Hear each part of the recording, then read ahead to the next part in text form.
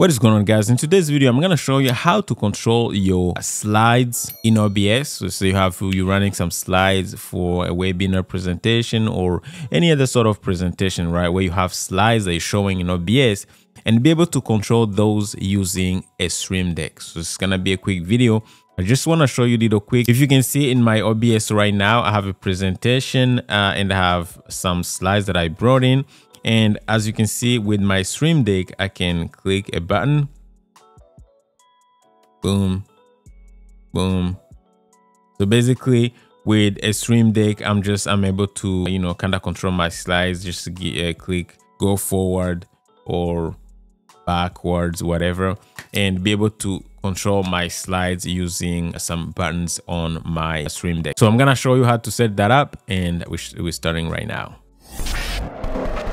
All right, so we got my slides here, and of course, if you don't know how to add slides, basically you go to the plus sign here, and then you go to image slideshow, okay, and then you hit okay, and then under this, basically you want to make sure you change the slide mode to manual, okay, so you can use what they call, hotkeys to control your slideshow, so you can control that manually.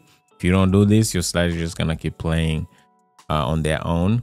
And then transition, you can choose fade, swipe, cut. Personally, I like to use this slide. Yeah, slide. Okay. And then the timing and everything, I just leave it the way it is. And playback mode, even if you leave it on loop, you can do once or loop, it doesn't matter. Don't do random, because random is just gonna be, you can just leave it on loop anyways, because you're controlling them manually, so it doesn't matter.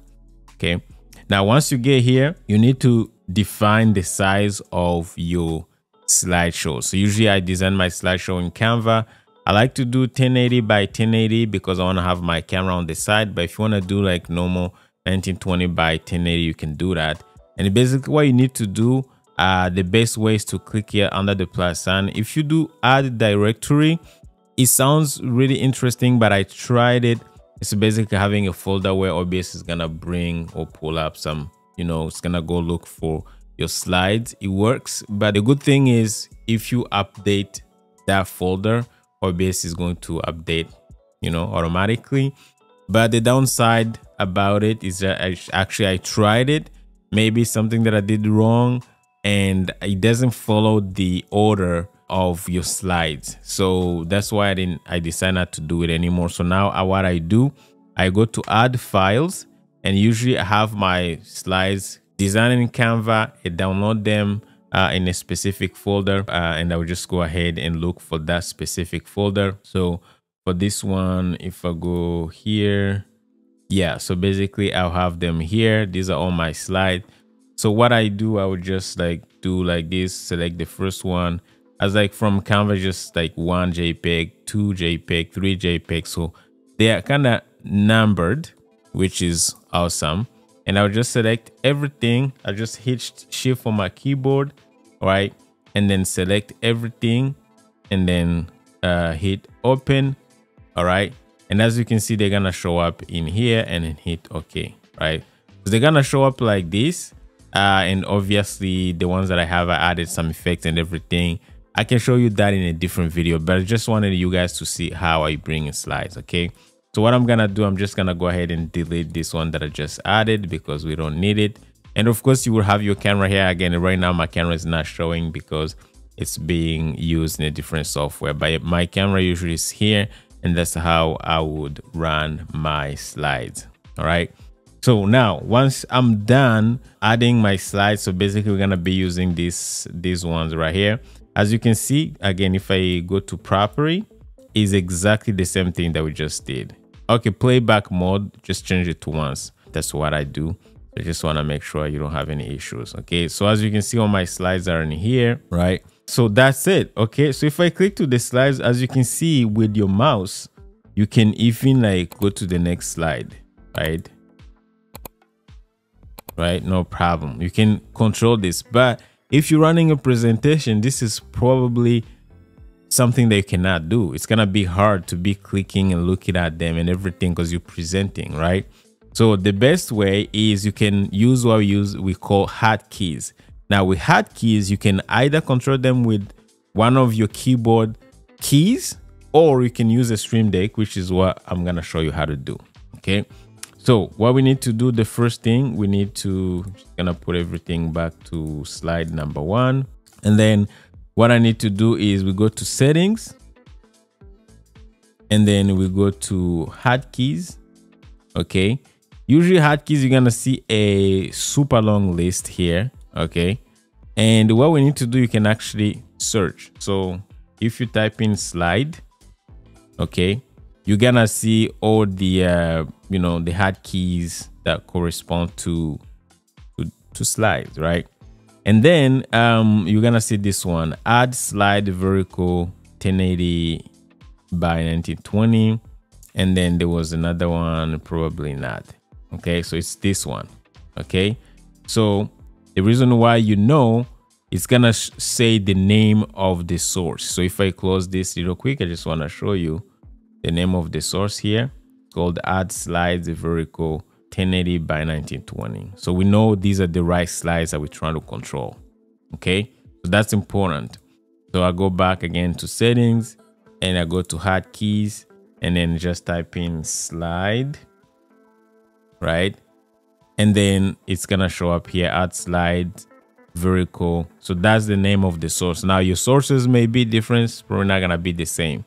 Now, so we have two options we can assign to hotkeys. The first one is next slide, and then another one is previous slide. Okay, so now what I can do is I can go ahead and just actually delete this. All right, and go to this and delete. So what you do, usually you can start with actually your keyboard, actual keyboard. So let me show you what I would do with my keyboard. This is part of my keyboard. Okay, so basically what I need to do is for next, okay, you just press the key that you want to use to go to the next slide. So I can press this. OBS is gonna just remember or register that key. And then for previous slide, I can just choose this. And once I'm done, I hit apply and hit OK, right? So now if I hit this on my keyboard, you can see that it's changing the slides to next, next, next. If I choose this one, it's gonna go to the previous one, right? Like to the previous slides, right? Gonna keep going, right? So that's done. That's it. Now, if you don't have a Stream Deck, you can still use your keyboard just as you present, and you can just keep talking. Hey, what's up, guys? My name is Sam, and then you just, right? That's it. So now what we're gonna do is we're gonna set it up with the Stream Deck now, because if you have a Stream Deck, you're probably running some other stuff. In fact, if I show you my Stream Deck right now, I already have my full show. I have my intro, right? My intro scene. I have my main scene here, which is like, usually there's a camera there, but my camera again is being used somewhere else. And then I have my presentation scene, which is the welcome scene. I mean, the slide scene with my camera next to it. Okay. And then I have like some videos and everything. I don't want to show you everything, but I just want to show you like my whole show is here on the Stream Deck, and I can run it without looking. I can just hit a button and go to the next scene, hit a button. And I also have like to control my slides. I can just simply, you know, use this button here, the next and the previous button to go back, right? So I will be running my show and just like, hey guys, blah, blah, blah. Just say hello in the chat. And then if you have something that you're grateful for, this is a gratitude moment, blah, blah, blah. And I keep going, right? So how do you do it now with the Stream Deck? All you need to do is we're going to go ahead and open the Stream Deck app. You should have it. If you don't have it, you can just download it. All right. And this is what it looks like. Okay. So what we need to do is we're going to go to what we call hotkeys. So type in, go here in the search bar and just type in hotkey. All right. So as you type in hot, you're going to get this one. Activate a key command. So we're going to go ahead and choose.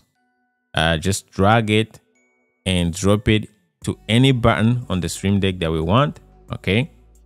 And then title, we can call it next slide. Usually you don't want to put too many words, so we're just gonna put it next, call it next. And then it's gonna ask you click to assign. So I'm gonna click. Okay. And then what I'm gonna do, I'm gonna go to my keyboard and type the same key that we use on my keyboard, right? So I'm just gonna go hit right. Okay. So again, let me just show you real quick what I just did. That's my keyboard. So where it says click, observing key strokes, whatever, all you need to do is you just go here and then choose the key that you want to assign to the hotkey. And that's pretty much it. So basically it's like I'm taking that key from my keyboard, transferring it to my Stream Deck. And that's pretty much it. So whenever I hit this key, it should change the slide, right? It does exactly the same thing as using my keyboard key. Okay. Basically copying a shortcut from your actual keyboard into the Stream Deck. That's pretty much it, guys. So now, as you can see, I can use it either if I use my keyboard, it will still work, or I can use this hotkey that we just created on the Stream Deck and it will still work. As you can see, I'm changing my slides, no problem. Okay. So after that, what you need to do, obviously, you're not going to leave it like this. You need to add an icon. So we can go ahead and add an icon here. So click to the plus sign and then look for an icon that kind of looks like next. Right, so let's say next. As you can see, there's some icons here that you can use. So I like this one with the color. That's the one that I use on my other key. And once you're done, just close. And as you can see, it looks a little cleaner, right? So next, now for previous slide is exactly the same thing. I already have it here, but all you do really is just grab the hotkey, drop it in there.